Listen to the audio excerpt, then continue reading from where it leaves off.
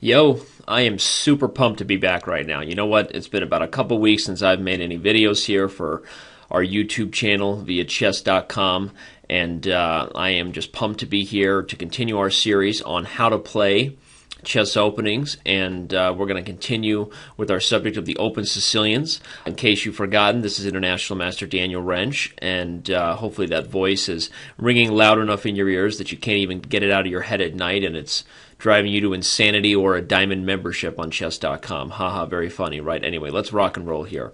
We're going to flip the board as we move into our discussions. We're going to start with the move order 2 knight to c6, and after d4 takes, as you can see from the title of this video, we are here today to discuss the Taimanov and the Khan Sicilians. We've grouped them into the same video because the structure, the pawn structure, is the same. For the majority of players, probably even up to about 1,800 tournament play ratings, understanding positions based on the pawn structure and ideas is even more important than understanding the theoretical, best considered theoretical moves by, let's say, the top players in the world. So we're going to group these two openings as we did with the Dragon and Accelerated Dragon under the same video here.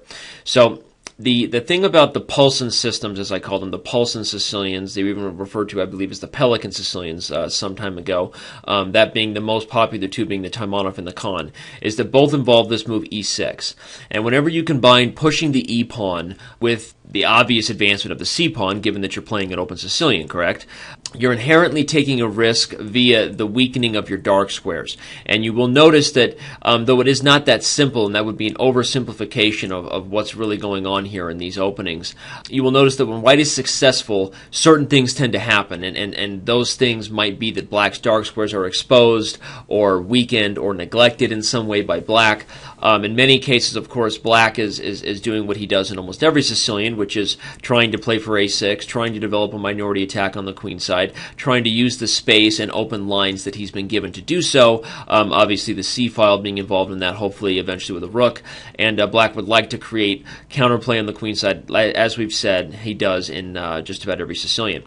So after the move e6 and the move knight to c3 is played, typically the move queen to c7 is played here, though a6 can also be played and transpose into a Taimanov. In some cases, a6 allows a move order where white may consider capturing on c6 here, as capturing with the d-pawn would not lead to a favorable position for black, ruining his castle. But we're not going to talk too much about that theory here. Instead, we're going to go with queen to c7 and simply point out that a move like knight to b5, gaining a tempo on the queen, can quickly backfire, because without immediate access into black's dark squares, white's not achieving very much with that move. And of course, as we know from every Sicilian, black is going to play a6 next and kick this pony back to his rightful place, and in doing so he'll have gained back his lost time with the queen, perhaps you could argue even gaining more important time, as it helps him to quickly play the move b5. So after queen to c7, the most commonly played move order nowadays is bishop to e3, and after a6 we have officially reached a Taimanov Sicilian.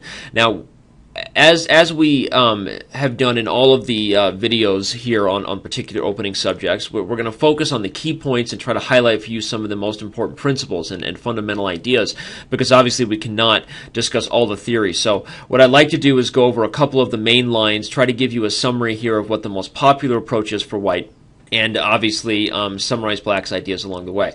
After the move a6, the most common move order these days is actually the move queen to d2, which during the beginning part of the 21st century was for many players considered a mistaken move order. After knight f6, castles long, bishop to b4, it seems as though this pin here, combined with the pressure and threat of knight takes e4, was too much for white to deal with.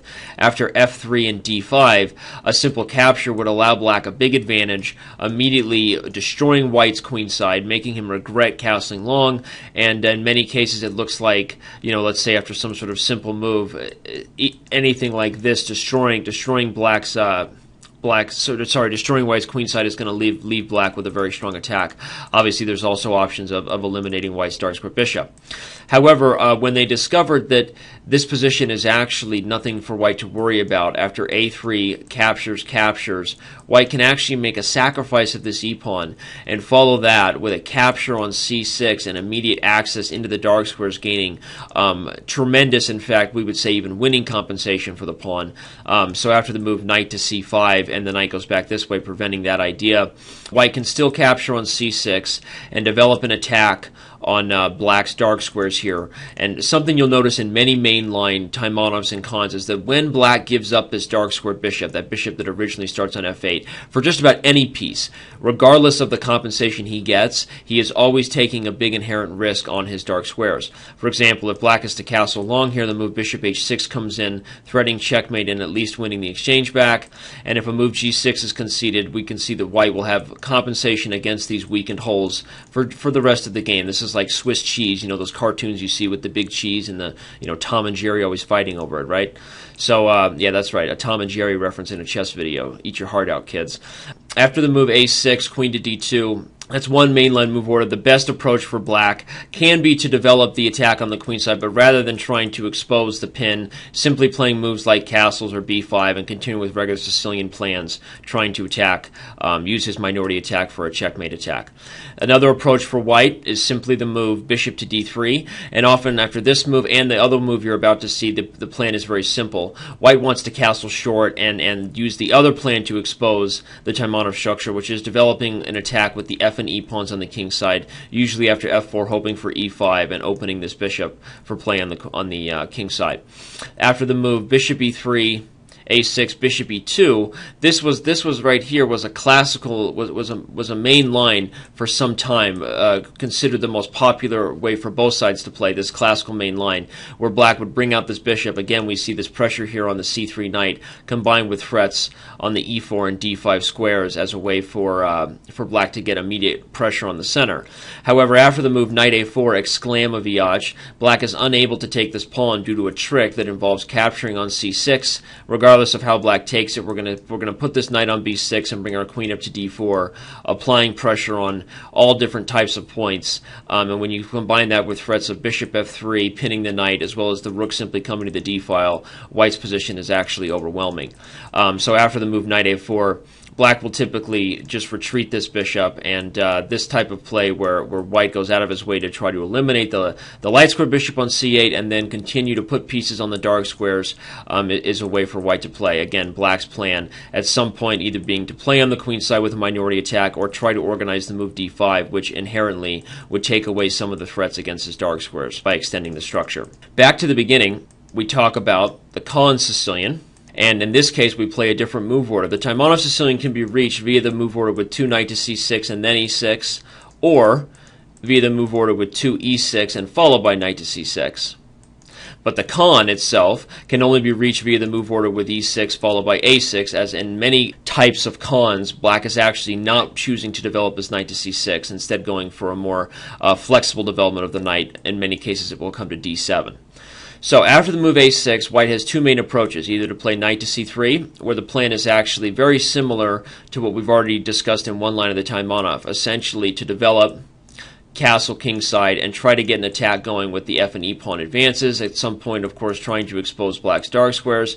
As we know, inherently, black has to be careful about ideas of going after this knight here, as in many cases, even the win of this pawn would not be able to fully compensate for the potentially very, very weak dark squares once this guy gets developed.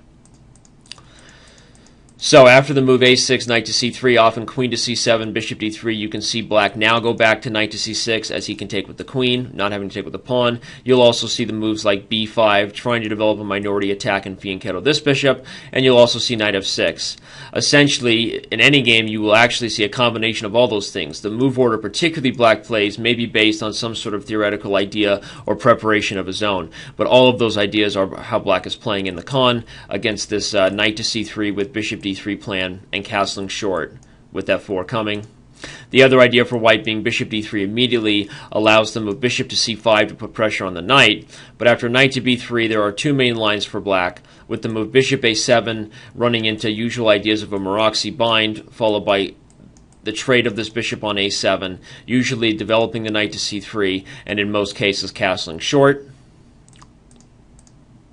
The move with bishop e7 doesn't seem to make as natural sense to develop the bishop and then retreat it, but black deems it in his best interest to remove this knight from the strong post. However, here often white will develop the queen to g4, inducing black to make a weakening move on the king side, punishing him in a sense for developing this bishop so early from this square that protected the pawn.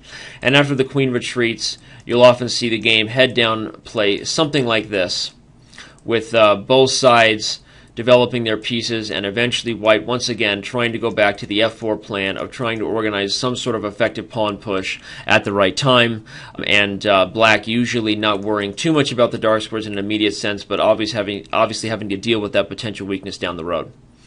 Okay, I hope you guys enjoyed the summary of these two Sicilians. That essentially concludes our coverage of the Open Sicilians here for our YouTube channel via Chess.com, and that's it. Hope you enjoyed this video, and I'll see you around on Chess.com.